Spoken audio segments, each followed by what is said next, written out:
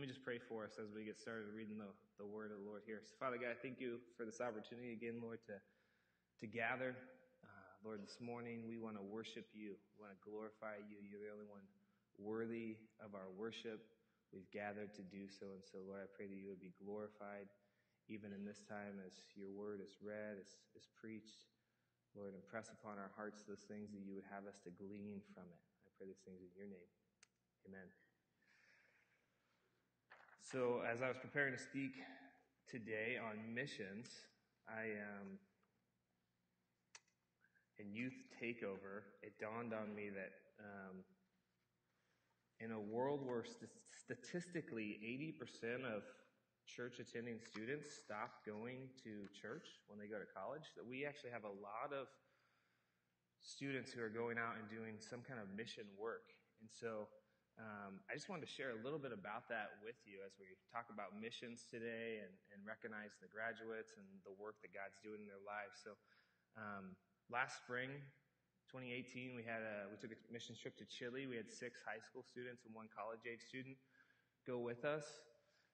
Last summer, we had a couple high school students who did mission trips on their own.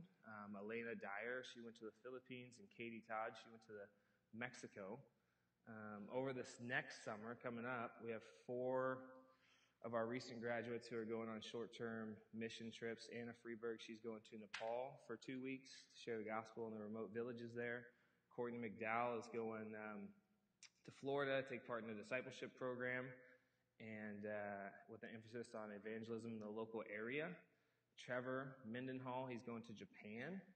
And Jenna Strom, she's going to be serving at Mount Gilead all summer, sharing the gospel with the students who come to the camp there. And Rebecca Thomas, she's going to the Philippines this summer.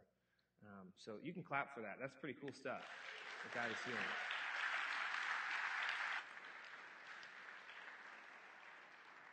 Yeah, it's to me, it's just really neat stuff what God is doing on the hearts of young people, impressing upon them a sense of missions. And I just want to share with you this morning about missions and understanding God's heart for those people who are far from him. And so what we're going to do is we're going to look at a familiar passage, but we're going to look at it through the lens of missions. And so you can turn to John 4. We're going to be reading in John 4 the encounter that Jesus has with this woman at the well. So John 4, and as we read this, it's my hope that when you leave here that you will be a more of a mission-minded person than when you came in today. That the effects of reading this and hearing from this, you'll be better equipped to share the gospel in the places that God puts you, and that you'll be better equipped to share the gospel with the people that God has put into your lives.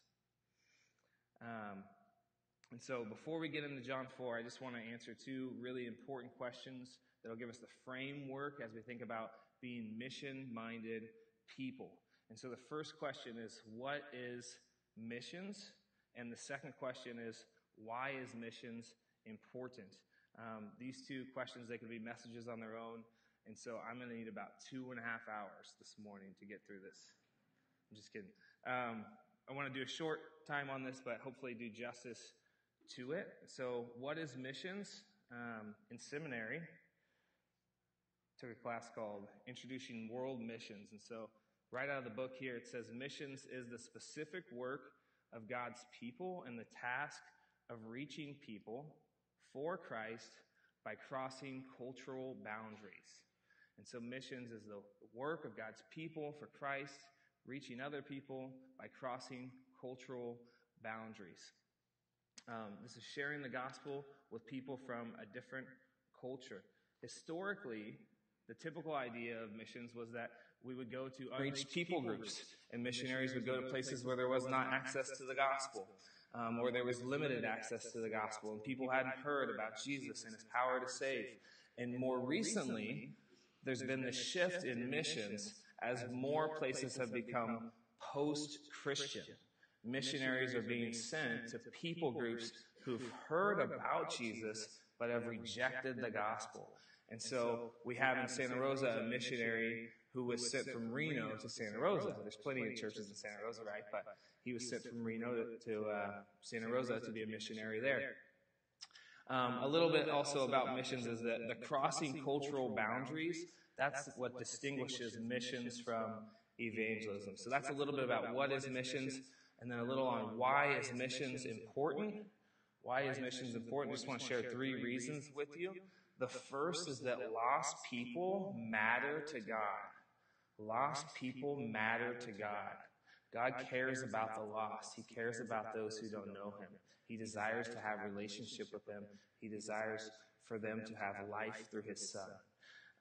Luke 15 is the entire chapter is Jesus telling 3 stories of things that are lost.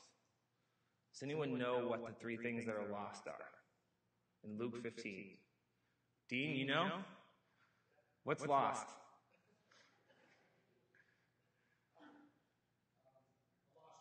Lost sheep. Lost coin. And the prodigal son. Yeah, so 3 stories of 3 things that are lost. Lost sheep, lost coin, lost son. And it's all making one main point. The lost people matter to God. Verse 7 of Luke 15, it says, "Just so I tell you, there will be more joy in heaven over one sinner who repents than over 99 righteous persons who need no repentance."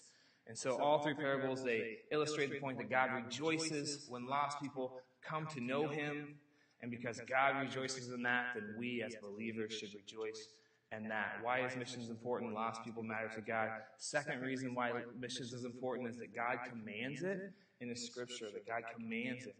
Matthew 28, 19 through 20, it says, "Go therefore and make disciples of all nations, baptizing them in the name of the Father and of the Son and of the Holy Spirit, teaching them to observe all that I have commanded you."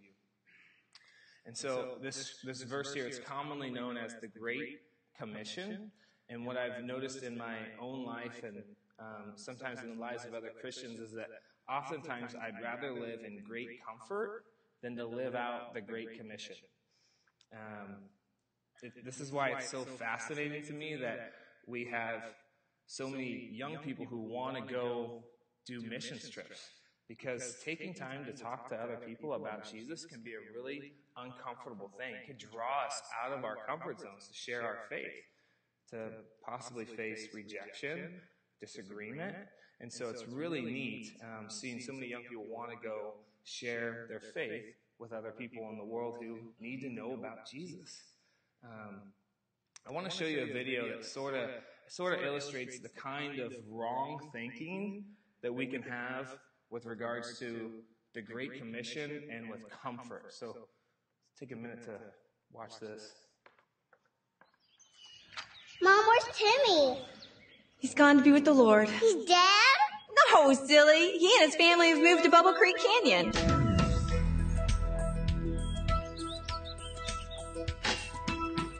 Do you dream of a day when you can drive to work without being forced to look at unchristian billboards and bumper stickers? When you can turn on the radio without hearing the electric guitar or some other horrible instrument of the devil? When you don't have to interact with bozos who have the audacity to disagree with you? Well, at Bubble Creek Canyon, your dreams can come true. Hello. Or as we like to say at Bubble Creek Canyon, Heaven-o. Bubble Creek Canyon is an isolated community nestled in 3,500 acres of magnificent and desirable real estate. Best of all, it's 100% heathen-free. That's right, and you'll think it's the next best thing to heaven. At Bubble Creek Canyon, we use an elaborate screening process to ensure that our residents completely agree with our doctrine. No ifs, ands, or Buddhists. We're a heavily gated community with fantastic facilities, breathtaking sightlines, and Christianized amenities. We have a Christian shoe store, a Christian t-shirt store, a Christian underwear store, a Christian bank, Christian grocery, Christian car dealership, Christian pet store, Christian liquor store, and a Christian tattoo parlor.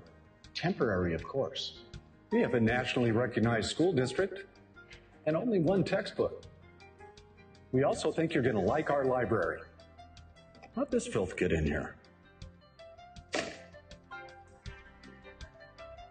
At the BCC Cinema, you can watch all the latest movies without worrying about the questionable content, because we removed it all. Every home comes with a spacious backyard with plenty of room for an optional baptism pool. Hey, pin the ear on the high priest soldier, one of my personal favorites. And each home comes equipped with built-in Christian signage. Just try to pull this off the wall. With our combination cable and internet package, you'll have access to ESPN, My Heavenly Space, GodTunes, Godopedia, God Gold, God Bay, Godcast, and The Sopranos. Every morning, a copy of our community paper will be delivered to your doorstep. And our publication is committed to protecting you from all that unpalatable bad news that's always happening around the world. Our landscaping company, Holy Ground, will make sure that your front yard is always impeccably manicured. We've added a new feature this year. Around the holidays, special sensors in the streetlights detect non-nativity ornamentation and act quickly to eliminate these unsightly eyesores. Bubble Creek Canyon. If God wasn't omnipresent, he'd probably live here.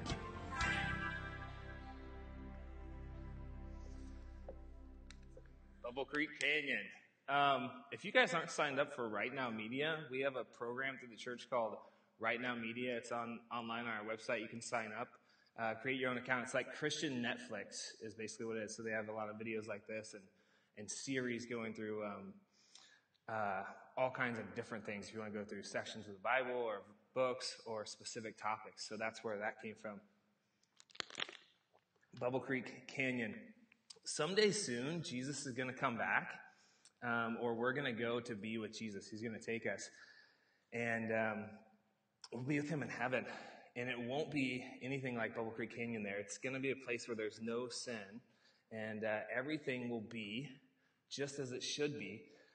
But until that time, God has not called us to live in these Christian bubbles in a great comfort. He's called us to live among other sinful people and to help them understand who he is and who he created them to be, to live out the Great Commission.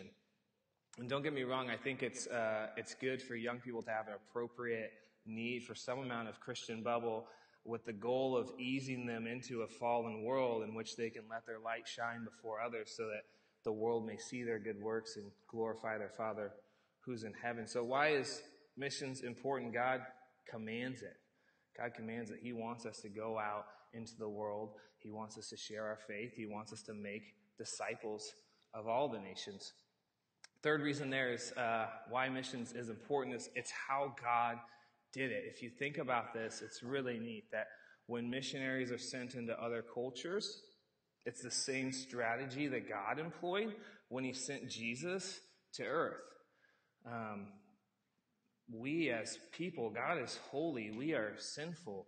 Our sin has separated us from God. It's broken that relationship. And so what God did, and there was nothing that we could do to restore that relationship on our own. No amount of money we could pay, no amount of good works we could do, no amount of religious activity we could do to do that. So what God did is he stepped into his story, our history, and Jesus, he sent his son to die in our place on the cross. That Jesus lived a sinless life. He went to the cross for us. He died so that if we believe in him, we might be saved.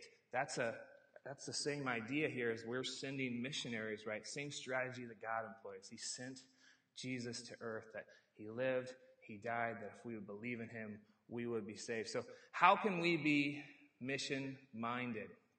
How can we be mission-minded? John 4. I'm finally going to read from John 4. It says, now when Jesus learned that the Pharisees had heard that Jesus was making and baptizing more disciples than John, although Jesus himself did not baptize, but only his disciples, he left Judea and departed again for Galilee, and he had to pass through Samaria.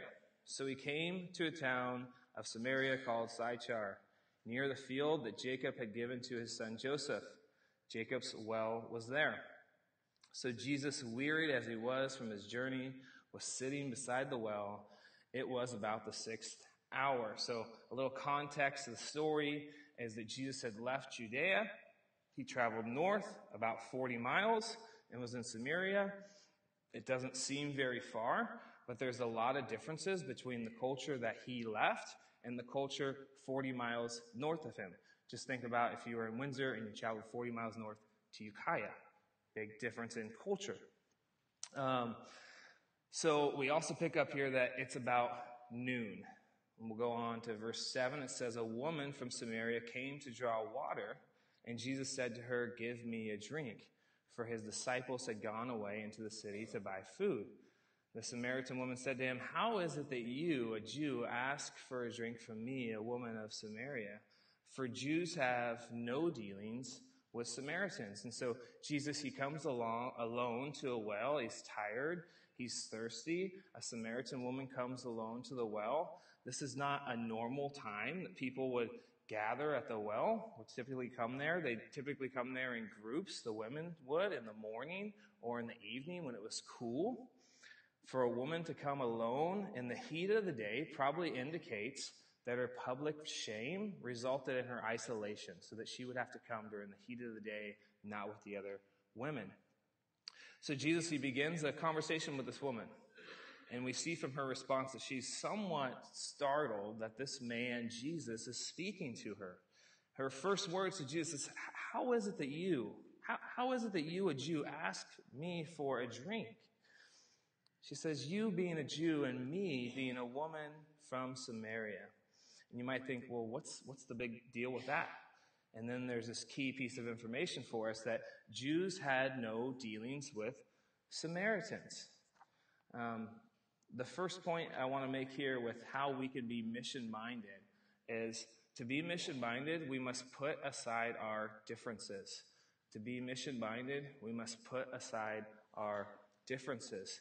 There were some big differences between Jesus, a Jewish man, and the Samaritan woman. The disciples themselves, they make it very clear how big these differences are. It says in verse 27 that when the disciples came back, that they marveled that he was talking with the woman. But no one said, what do you seek, or why are you talking to her?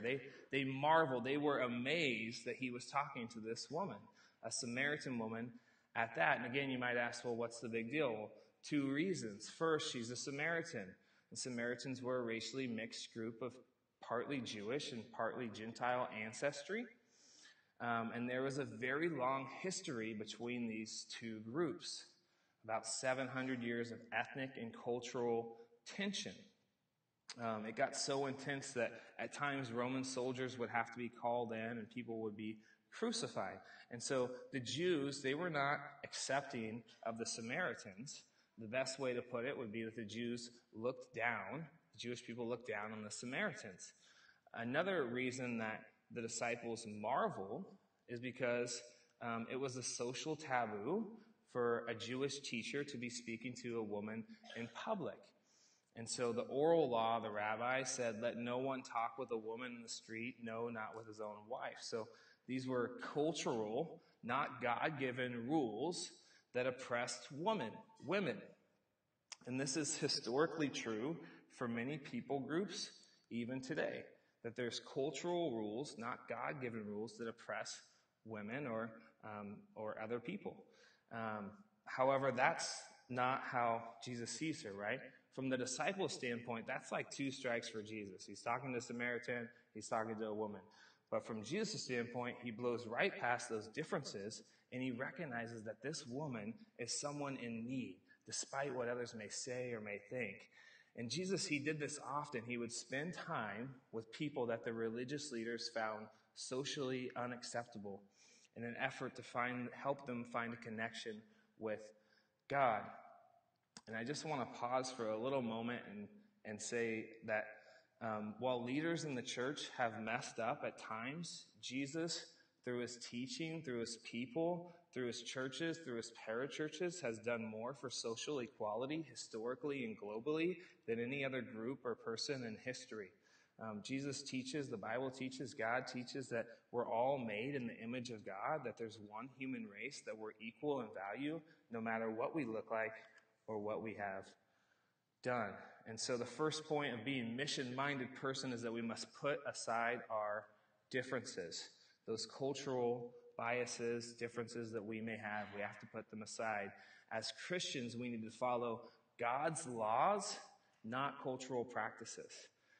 So we move to John 4, verse 10, and it says, Jesus, he responds, he answers her, and he says, if you knew the gift of God and who it is that is saying to you, give me a drink, then you would have asked him, and he would have given you living water. And the woman said to him, sir, you have nothing to draw water with, and the well is deep. Where do you get that living water? Are you greater than our father Jacob?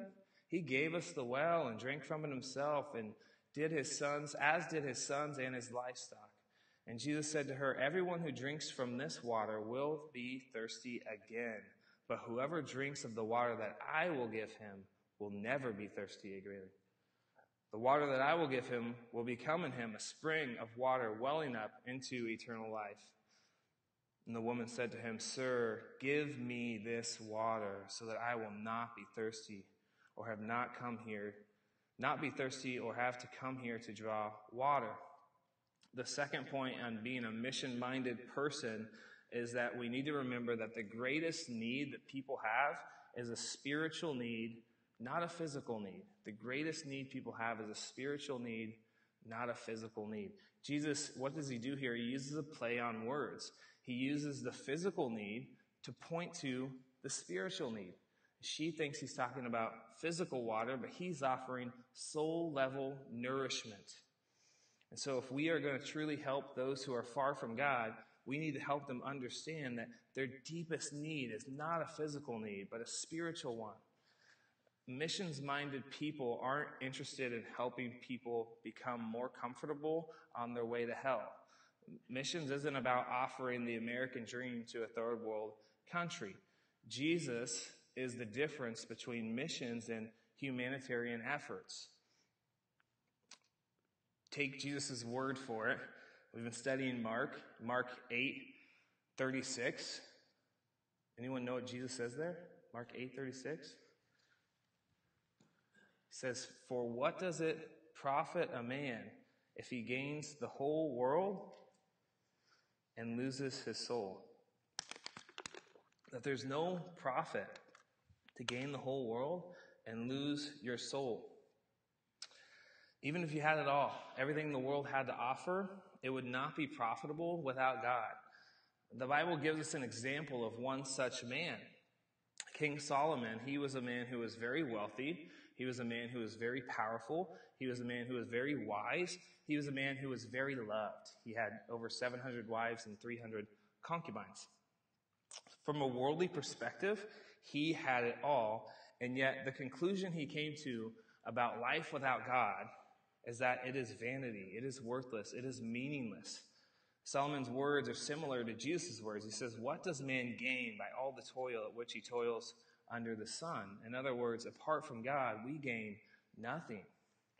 Why? Because our greatest need is a spiritual need, not a physical need. This doesn't mean that mission-minded people ignore physical needs. In fact, meeting physical needs often opens the door for us to share the gospel, to meet the spiritual need. So the point here, though, is that mission-minded people, they're more interested in making a lasting, eternal impact than a temporary need. Verse 16 continues. It says, Jesus said to her, go call your husband and come here. And the woman answered him, I have no husband.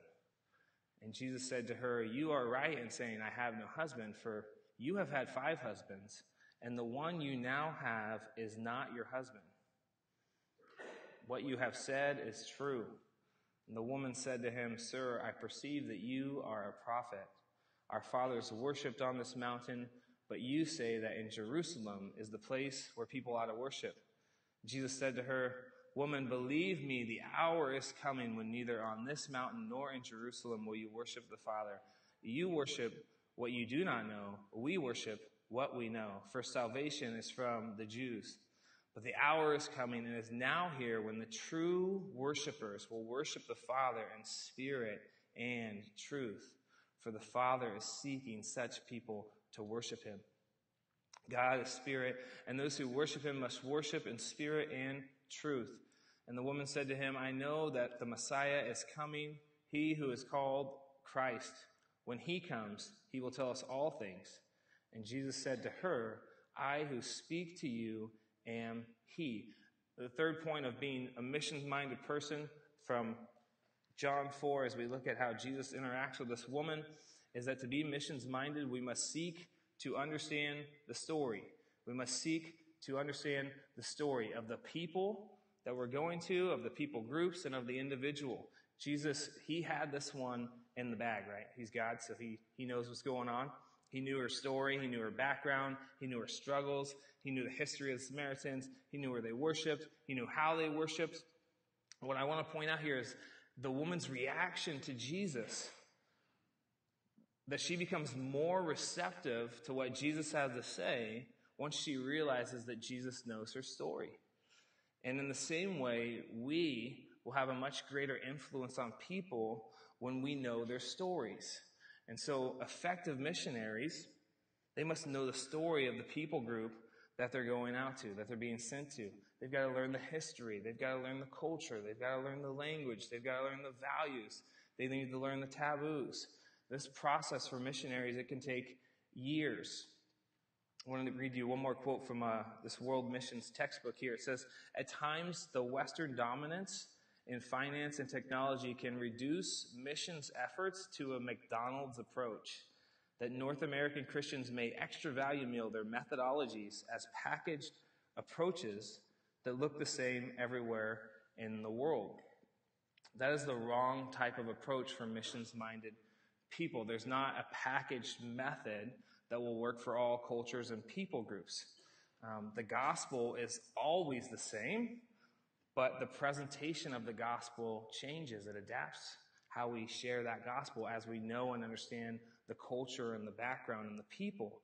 And so Paul says in 1 Corinthians 9:22, "I have become all things to all people, that by all means I might save some." And so when we understand the story of people and the people groups, we can more effectively communicate the gospel in a way that they will understand. Hudson Taylor, he was a missionary to China in the 1800s, and he was one of the first guys who really got this idea, and he started to dress like the men there, the Chinese men, and so he wore the clothes, and he actually shaved his head and grew his ponytail out so that he would look like the people of that culture. I want to give you an illustration of why this is important, that the gospel doesn't change, but our presentation of the gospel must change as we understand the story of the people that we're sharing with. So Forrest, he was a missionary in Africa for 21 years, and he told me the story that his organization used these colored bracelets to share the gospel. And so as a missionary, Forrest in Africa, this is how they'd share the gospel. Is they'd say gold would represent God, that God is holy. He is set apart. Black would represent sin, that we are sinful. We're sinful people. We've disobeyed God. We've done wrong.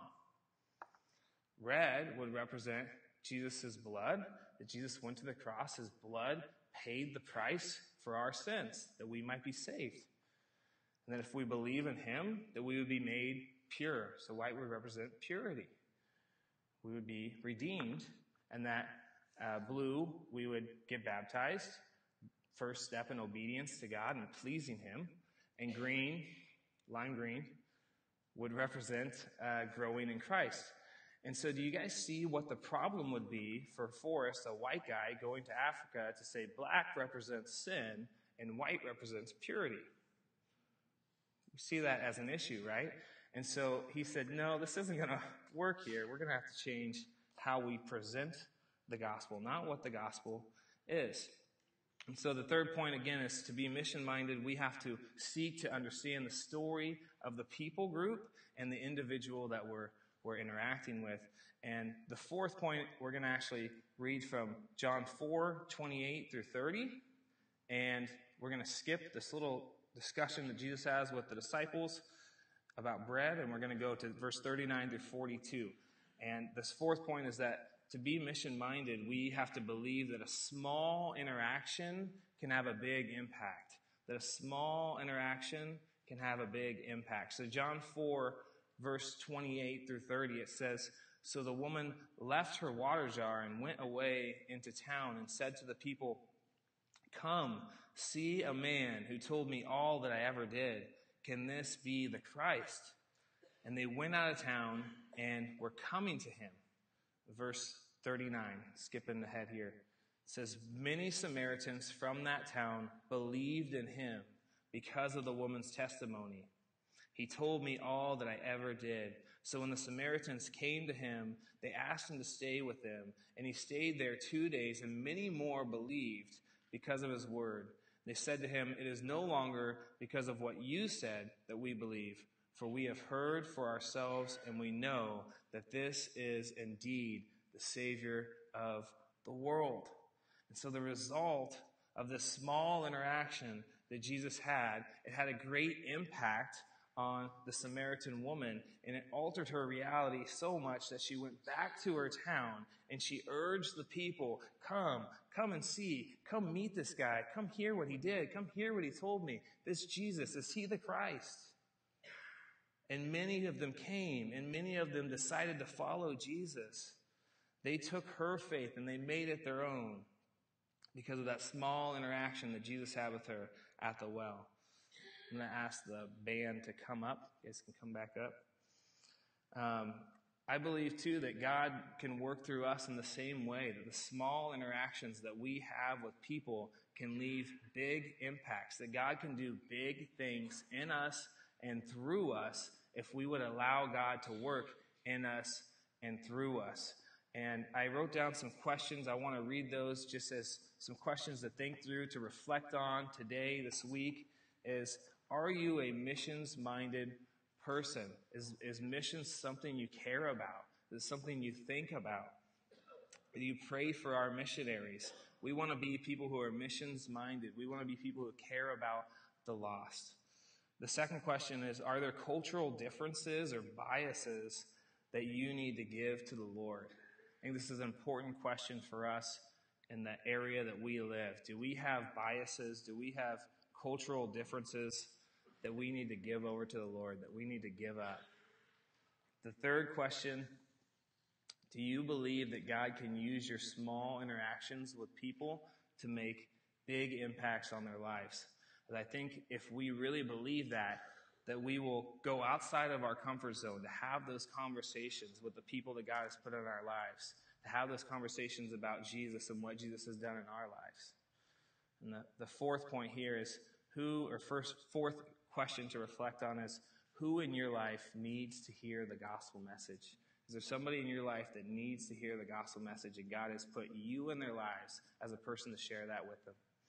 So I want to pray for us before we close out. So Father God, I just pray that you would help us to become mission-minded people, Lord, that we would be willing to share your gospel, that we would learn the gospel, that we would know the gospel, that we would trust the gospel. Father, that we would desire to make disciples of all nations. Lord, make disciples of the people that you brought into our lives. Lord, help us to have compassion on the lost. Father, help us as we go out this week to see the opportunities that we have to speak your truth into people's lives. So I pray that you would encourage us, that you would motivate us, that you would give us strength. We love you, Lord. We pray these things in your name. Amen.